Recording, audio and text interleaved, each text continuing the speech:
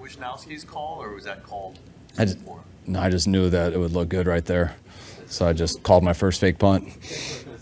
You called one? No, and I didn't today either. For him? I don't really know what happened on it. I think he just hesitated a little bit. I haven't got to talk to him personally.